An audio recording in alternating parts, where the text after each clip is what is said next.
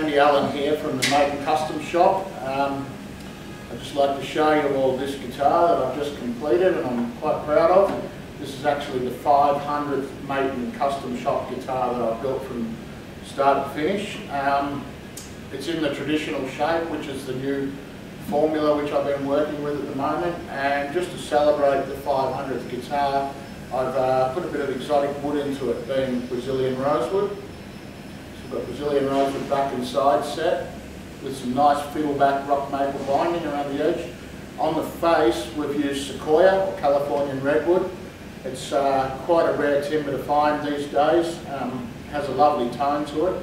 Also the bridge and fingerboard are Brazilian rosewood, and this is our new inlay that we've come up with. Me and Craig in the design area have come up with this. We call it the Aztec snowflake design. Looks pretty sexy. And one piece mahogany neck, Honduran mahogany, Brazilian rosewood headstock overlay. And yeah, just a beautiful celebration of the traditional model guitar.